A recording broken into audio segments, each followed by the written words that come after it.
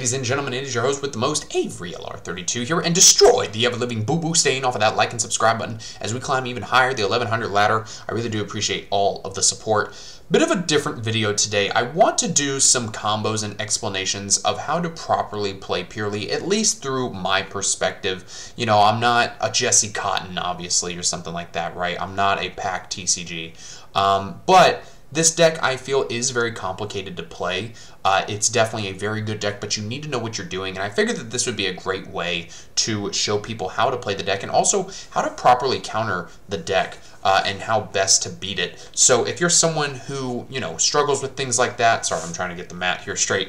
If you're someone who struggles with things like that, you know, we're going to be taking it slow and steady because that is what wins the race. As we go through together how to properly play out Purrely hands, what are some combos, because the thing is with Purrely, you don't have necessarily one card or two card combos. You have little combo lines that you should know about, like activating your quick play spells in the draw or standby phase, but there's nothing like, you know, for example, summon Alubar, go for Branded Fusion, play Branded Fusion, and, you know, build a board from there. It all depends on how your opening hand looks, and that's very similar to decks like Pendulum Magicians, where you don't necessarily have straight normal combo lines. It kind of more depends on just how you open, how your board is going to look, how your end board is going to look, I should say.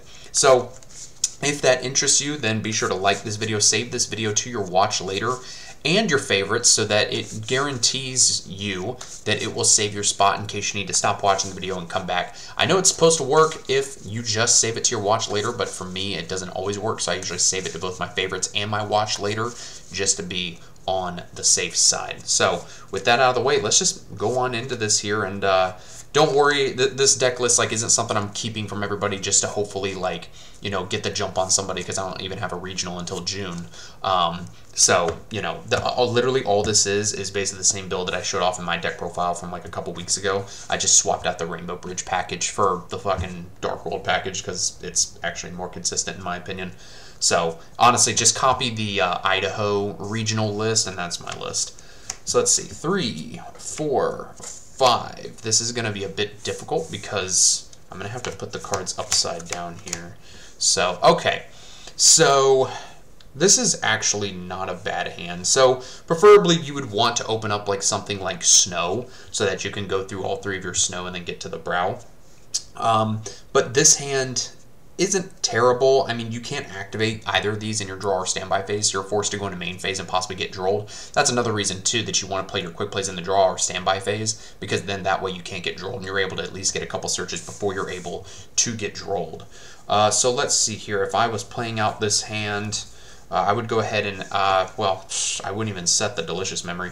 I would actually just set the Talents face down, and then from there I would activate the Happy Memory. Be sure that whenever you activate these quick play spells, something else I should mention here, they do everything on resolution. So at the initial activation, that's when the opponent has to ash. So for example, Happy Memory says target a card on the field until the end of the next turn. It can't be destroyed by card effects. If the opponent asks you for a target, then they're cheating you, because this doesn't target, well, this doesn't even make the target until resolution. It doesn't even target, to be honest, because it just says choose, I think. Yeah, it says choose one card. This thing doesn't even fucking target. That's hilarious. So yeah, just the initial activation, they have to ash. So in this case, I'm setting this because then I can have a card to target that can't be destroyed by card effects. So if they don't ash me or nothing, then cool, great. We're going to use the effect to go ahead and target our face down Triple Tactics talent that we set. And in this case, we're just assuming that they haven't hand trapped me yet, right? And this is where we kind of get into semantics, but kind of not really, because if they do hand trap you or don't hand trap you, kind of depends on how you play. I personally like to go for the original Purrely first, usually, because if there's anything I want them to hand trap, I want it to be the light attribute Eevee. Because Lily, this one, is a hard once per turn. And if this gets hit with Valor, Ash, whatever, you're kind of in a rough spot because you need to get to that leap to guarantee your Noir, or if you already have the Noir because you have enough quick play spells in your hand, then you want to go for my friend Purrely or for the straight Purrely Street. So with us having Delicious Memory in hand, I'm going to go ahead and go for Purrely, and that's just because of the fact that Delicious Memory guarantees us plump, so we're able to recycle spells from our graveyard, which can most likely get us to 5 materials. And on top of that, too, if they're going to negate this, I'm going to be like, okay, thank you. I have another quick play spell, so now I can just get out Lily and then copy it from my grave, and you lose no advantage. So we do have to discard a card for the Happy Memory. We shouldn't forget about that. So we'll go ahead and discard the Brow. We're going to get out the Purrely. Something that you should keep in mind, too, if you are playing the Dark World package, the Dark World monsters are trigger effects, so they are always going to be on a Chain Link 1. So don't try and cheat somebody, or don't let someone cheat you, because you know that there's assholes out there, who will try and chain block their searches with their Purrelys with the Dark Worlds. You can't do that with the Dark Worlds. Both Snow and Brow are trigger effects. They are going to be on Chain Link 1 immediately once the chain from the Happy Memory resolves, after you resolve the effect. So Brow is going to be Chain Link 1, and then the Purrely is going to be Chain Link 2, assuming that they don't hand trap you or nothing. If they do, fine, they're an idiot, because we've got another spell locked in, ready to go. So we're going to go ahead and activate the top 3 cards, and this is what I mean. This is fucking disgusting. Wow. So this is what I mean by goldfishing and testing hands, because, you know, obviously you see me shuffling here, so I can't control what it spells or traps that I'm milling or excavating, right? So in this case, we hit leap, so yeah, I'm gonna go ahead and take the leap. And the reason for this is because I already have another spell in my hand, so I know for a fact I'm going to be getting to Lily. And leap, as I said, guarantees that we get Noir, so that opens me to go for either my friend or for straight Purrely Street to give me a spell at the end of the turn. And then the chain resolves, so Brow is going to draw us a card, and that gets us to Ash. Cool, so now the opponent's going to have to deal with an Ash on the next turn, or if they try and, like, I don't know, Gamma us or something, which again, even if they hand trap us, we have the talent set, so it's kind of whatever. So let's see, now we're back in an open game state. Not exactly the best hand in the world, because I don't really want to ditch anything. But I think in this case, I'm going to go ahead and set the leap face down. And I definitely want to activate the Delicious Memory. So we're going to go Delicious Memory, targeting the Purrely so that it can't be destroyed by battle. And then we kind of have to make a decision here, depending on our matchup, if we want to hit the Ash or the Droll. And I think, honestly, I'm just going to go for Ash, just because the fact that Droll is so disgusting this format. Now, if they did hit us with like an Ash or something on the Purrely, then obviously we wouldn't have the leap and we could activate the talents to like rip a card out of their hand or something. You know, it's kind of semantics, but it's inside the mind of what I'm thinking as I'm playing out this hand, if that makes any sense. So we ditched the Ash, so now we're going to activate Lily. We already have the leap set face down. I'm going to go ahead and leave this face up so that y'all don't forget about that. And we're sitting with Droll in hand. We've got talents, so I'm going to go ahead and go for, yeah, I'm going to go for straight Purrely Street, because that's going to get us to Sleepy, and we're going to be just rolling in all the draws. We're going to go ahead and activate the straight Purrely Street.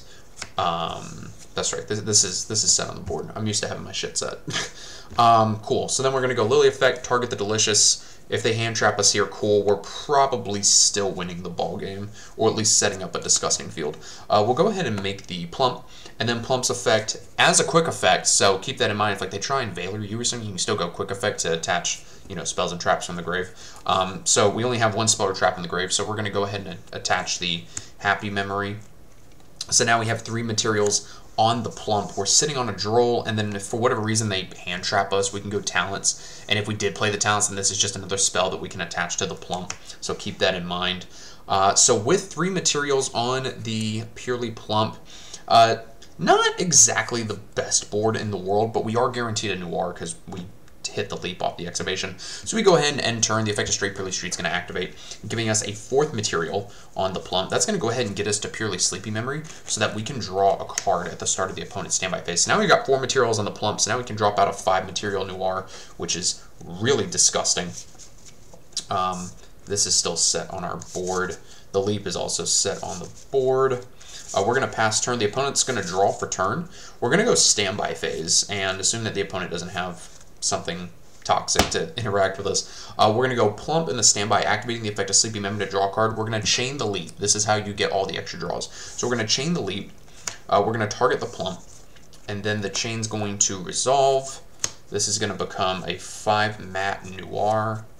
Play that out. We're going to draw a card. We draw into Pretty Memory. That's not bad. And then when that resolves, we're going to use Noir with the Sleepy Memory to draw yet another card. So that's going to hit us Happy Memory. and then the talents in the back row is just kind of whatever. So you have a multiple bounce in the form of Noir, and you have the Droll, which is really disgusting. So if you're playing in the mirror match, you're pretty much going to shut the mirror match down. The Noir can't be targeted because it was summoned this turn, so straight Purrely Street's protecting it if for whatever reason you go through all the materials. And yeah, if the opponent's playing even like branded and they go like, I don't know, summon Alubar, get branded fusion, cool, Droll. Or Super Heavy Samurai, they go to search, cool, Droll. Like, Droll, honestly, this Droll in our opening hand has saved us a lot in building our board. So that's just one example. Let's go ahead and dive into the next one. And we are just going to give this a couple good shuffles. I want to at least show that I'm shuffling on camera and I'm not just stacking the deck. Alright, boop-a-doop-a-doop. Get a few good shuffles in here. This deck operates like Sky Strikers, in case you haven't been able to tell. It operates a whole lot like Sky Striker, which kind of makes it fun in that regard. Definitely takes a lot of brain power. This is definitely not something where you can just turn off your brain and kind of just let the job do itself. By the way, Stealth Bird is my proxy for Brow, or not Brow, for Snow. I forgot to mention that. Oops. Yeah, no, we're not playing no Stealth Bird. This is Snow. So nothing that we can do in draw or standby because Delicious Memory requires a monster on the field. And honestly, this hand is what we would call on the channel booty booty butt cheeks. The Ash is cute, I guess. The problem is that you have to commit to a Brow or a Snow. And if they Ash you, you're just fucked. Like, there's no ifs, ands, or buts about it. You could maybe set the Delicious Memory and pass, and then target one of their monsters, and not have it be destroyed by battle, and then ditch Snow to summon out a Purrely to search, but like they're probably going to OTK you at that point, because just hitting them with an Ash Blossom against a meta deck, unless it's something that's rogue, is probably not going to do you all that good. So we're just going to consider this a dud, and we're just going to move on to the next hand, because, I mean, like, if the opponent doesn't open up a hand trap, like, if they open up anything, Ash, Droll, fucking Gamma, like, you just lose. And, like, that's just sort of the sad reality with this deck. I mean, with any deck, really. I mean, you're sometimes just going to get bricks. Yeah, I mean, it is what it is. I would still rather open up the Dark Gold package instead of the Rainbow Bridges Salvation package, because the Rainbow Bridges Salvation is just once per duel. So at least with this, we've got an Ash, but, I mean, if they've got any hand trap, they could fart on this hand and we would just, you know, lose the game and have to go to the next game. So I'm glad that we got this on camera, though, because, I mean, it goes to show how this deck can occasionally brick. Sometimes it's good to Ash the spell activation, and sometimes it's not. It all depends on how well they opened. Alright, let's try this again. Let's see, we got Snow, our proxy, Purrely Leap, Happy Memory, Delicious Memory, and Ash. So this actually isn't bad at all. Still, again, not anything that you can do in your draw or standby. If you open up something like Pretty Memory or Sleepy Memory, then in the draw or standby phase, you can instantly activate it. And if they've got like an Ash or something, then okay, they have it. But this is actually really disgusting. You can set the trap basically as bait for, you know, activating Happy Memory to protect it from destruction. So let's go ahead and see what we can do here. So we're going to go ahead and activate Happy Memory. We're just going to assume that they don't got no hand traps. Like, even if they hand trap us, then it's like, okay, cool. Like, you have to commit to the Snow and, like, activate Delicious Memory on that, which, I mean, if you have to, then you have to. It is what it is. We'll activate Happy Memory targeting the actual set leap. I'm just leaving it face up so that y'all remember what it is. So we'll activate Happy Memory, target that. Ditching the Snow, and this is why I love the Dark World package, because now we're going to have a constant fodder of monsters that we can ditch and not feel like we have to ditch our hand traps and stuff. So we are going to go here. Since I want to bait out hand traps and I've already got Delicious Memory in hand, I'm going to go ahead and go for Purrely here. With this being my first activation, if they don't Ash the Happy Memory or anything, if they Valor this, I would rather them hand trap this all day because it's a soft once per turn. Like I said, with the Lily, you need that Lily to go the fuck through, or else you might be having a bad time depending on how good or how bad you open. So we ditch that. We summon the Snow's going to be Chainlink 1 because remember it's a trigger effect. Then we're going to go Purrely Chainlink 2, so we're going to excavate the top 3, hopefully hit a Purrely Spell or Trap. Add it to our hand, and then the Snow is going to get us another copy of Snow. Now you're probably thinking, well, Avery, why not go for Brow? Because then once you ditch it, you can draw a card. I want to deck thin as much as possible, so I want to go through my 3 Snows first before I add the Brow to draw a card. Sleepy, that's hot. Delicious, that's hot. Lily, that is whatever. We've already got Delicious, so we're going to go ahead and add Sleepy to guarantee us that we're going to get a draw at the end of the turn. And then the Snow, aka Stealth Bird, which is proxy for Snow, is going to get us another Snow. And shuffle it up here, all the fun things. I do have 1 Snow and 1 Brow in here, I just haven't hit them yet. Let's see. Okay, this is where things start getting disgusting, because now we're just going to be able to cycle through all of our snows and get to our brow. So we will go ahead and activate Delicious Memory. I'm not making Plump here because I want to get my spells in the grave first, and then use Plump to the best of its ability. Instead of just attaching the one spell, I can make it with Lily and then be able to attach multiple spells. So we'll go and use Delicious, target the Purrely. Yeah, I mean, we could use it and equip it from hand, but again, we're not getting the maximum value. I would rather use Delicious Memory to ditch the Snow to summon out Lily. See if I can bait out any sort of other hand traps, like maybe they Valor this, and then I can kind of make different plays from there. So then the Snow is going to be Chainlink 1, the Lily's going to be Chainlink 2. We already have Purrely Leap, and we've got 2 spells engraved. We've got the Delicious and the Happy. So if I use Lily to attach the Delicious, which is what we'll do, that'll be a 2-mat Plump.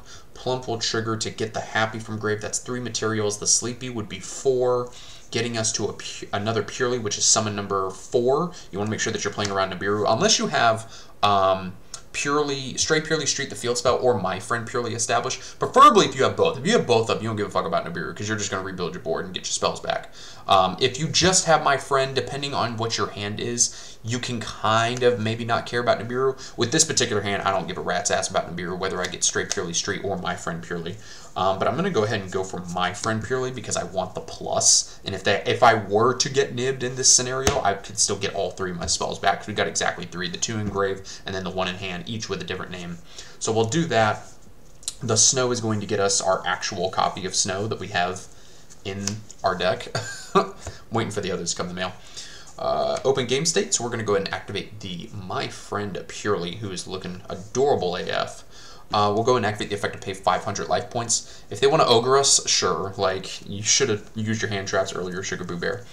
So we have to reveal 3, either 3 with the same name or 3 with different names. We already have Delicious and Sleepy, so we're really in the driver's seat here. So I'm actually going to go ahead and go for more Sleepies. So we're going to do Sleepy, Sleepy, and why not? We're going to do Pretty Memory because I'm feeling adorable today.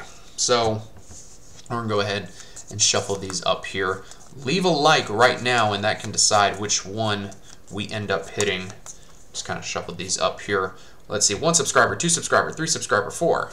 We hit the Pretty Memory. That's a damn shame. I wanted to get more draws off of the Sleepy Memory. Now, if I did hit more Sleepy Memories, obviously, then we could do the whole standby phase shenanigan like you saw in the first example to draw us multiple cards. But Pretty Memory's fine. It's another different name, which is, it's not the worst thing in the world. If anything, we can make beauty with the Purrely because we can copy it from the hand. But we'll go ahead and activate the Lily. We're going to target the Delicious Memory. Keep in mind that you can DD Crow the Delicious Memory, and then I'm going to be crying and shitting my pants because now I don't have access to my Plump. So DD Crow is a fairly decent move to be making at this point. We have the Plump, and we only have 1 spell engrave, assuming that the opponent hasn't tried to, like, imperm us, which I don't know why they'd be waiting until now to imperm us. But we'll go ahead and use the Plump to attach the Happy Memory, because that makes us happy, boys and girls. And this is what I mean. I mean, we've got Pretty, Snow, and Ash, and Sleepy. I mean, now at this point, I could go Sleepy, attach it to the Plump, ditch the Snow, which would get me to Brow. I can summon out as, what, summon number 1, 2, 3. The Purrely would be summon number 4. And then we could also get Ensemble Robin. So let's go ahead and play that out here. I'm going to activate the Sleepy. We're going to chain the Plump's effect, which is 3 times a turn, because that's not broken at all. Attach as a material. So now the next Valor effect damage I take this turn is reduced to 0.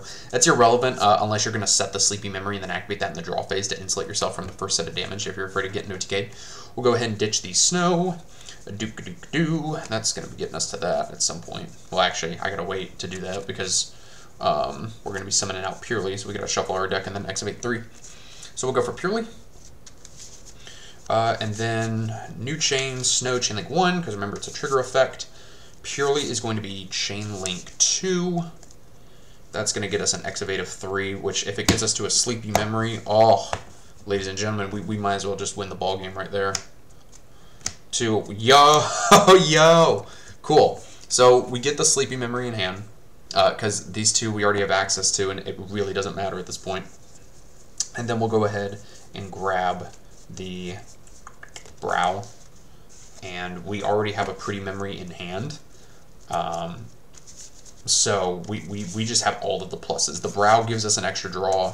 So far, we're going to be drawing 4 cards, plus off of the brow, if we ditch it this turn, is going to be 5. And we're only on 4 summons, so they still can't nib us, which they're not going to, because, I mean, I've already got, what, 5 materials on this? No, we have a 4 mat plump, which is fine. We can get it to 5, because we have another sleepy memory.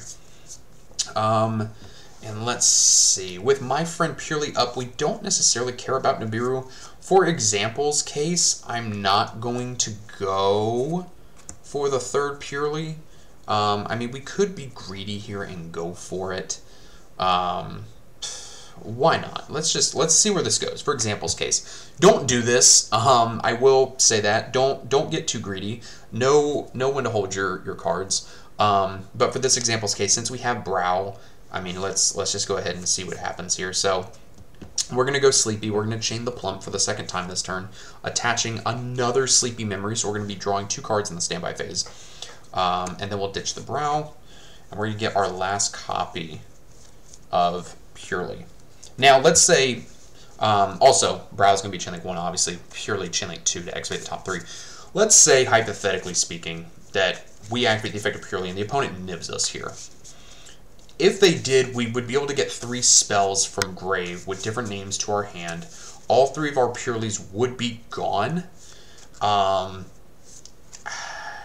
We would have to go for Lily, which we've already used this turn, which is why I was saying, like, don't do this play. Like, if I was in an actual tournament, like a regional or something, I wouldn't do this, because if I got nibbed, like, it would be kind of bad news bears, because all 3 of my fucking Purrelys are in the grave, and, like, I pretty much lose all my gas at that point. Like, if I was in an actual tournament setting, I would just set the sleepy, or I'm sorry, I would activate the sleepy, or no, I wouldn't have. What the fuck am I thinking? I would set the sleepy, shit, honestly, I would maybe just use Purrely's effect to make the beauty and pass, and then when the opponent draws, use the plump to draw 2 with 2 sleepies, and then use leap to make the noir, and then draw 2 more. So for this example's case, we're just going to go ahead and pop off and show you what the deck is really capable of. So we activate 3, we don't hit anything, that's fine. The brow is still going to get us a draw of 1. So we hit Lily for next turn, that's hot. We've got over 5 materials on this plump. I'm going to wait, though, because I have the leap. And I'll go ahead and activate this Purrely to target the pretty memory. So that's going to give us access to at Purrely Beauty, which is basically a quick effect veiler. And then we're sitting on Ash. So then these 2... You could slam all 3 into Ensemble Robin to have it be a 3 times bounce, but I want to have the diversity with the beauty and just, you know, have the negate be there. We're just going to say that this is Leerlusic Ensemble Robin because it hasn't come in the mail for me yet. And then we're going to pass turn. So then the opponent's going to draw. They're going to go to standby. Standby phase, we're going to use Beauty's effect because we've got 2 sleepy memories under it to draw a card. That's going to resolve. We're going to activate the Purrely again on a new chain, and then we're going to chain the Purrely Leap, targeting the plump. So that's going to resolve. This is going to be like a 6 mat noir that's going to draw us 2 cards. So then we're going to draw again off that 2nd sleepy memory. Now that's going to resolve, and we're still going to be in the standby phase. Noir is going to activate, drawing us 1 card from the sleepy memory. That's going to resolve, and then we're going to use the effect again to draw another card. We have just drawn 4 spells, 3 of which were quick plays, and then the 1 straight Purrely Street, and we have an Ash, and we have a 2 times bounce with Ensemble, and we have a quick effect veiler negate, and we've got a shit ton of bounces with the Noir. Yeah, they're not building a board, pimp. And if they somehow, like, if they've got lava or something, that's fine, because Purrely Leap can just bounce 3 of our Purrely monsters, exceed or affect whatever, back into the deck, and then we shuffle. So we just get our gas back. And because we have my friend Purrely up, let's say they Santa Claus the Noir. Cool, I get 3 of my quick plays of different names back to my hand to make this hand size even bigger. So, would I necessarily make this play? Again, no, because I would want to play around Nib, because every time I play fucking Yu-Gi-Oh!, someone has to have a Nib up their ass. Like, everybody's going to have Nib. If you're playing Nibiru, you're going to draw it every time against me. I play to play around the Nibiru. I don't care, unless you have, like, no hand, obviously, or if I know what your hand is. So, This is actually really a perfect example of what the deck can really be capable of. The ensemble, Robin, double bounce, and all that. Like this is how the deck really shines, ladies and gentlemen, when you are able to pop off. So let me know if this was helpful to you. Obviously, for a board like this, Droll would be very good. You should be playing Droll. This is why you should be playing Droll, or else I wouldn't get any of this. I've actually had players on EDO Pro when I've been playtesting. They'll see me drawing cards with Sleepy Memory, and then they'll Droll me, and I'm like, okay, you can't search either. And that's something that you need to remember when playing Droll. If you play it, it says neither player can search cards from main deck to hand. So I've had a lot of players screw themselves over because they're like, oh, I've locked you out, you're searching on my turn. You also played yourself, and it's literally the equivalent of congratulations, you played yourself. So keep that in mind. Don't Droll me if you're going to get hurt by your own fucking Droll. So, guys, let me know what you think down in the comments below. Please let me know if this was helpful. Let me know if you want to see more videos like this down in the comments below. Thank you for watching, and I will see you in the next video.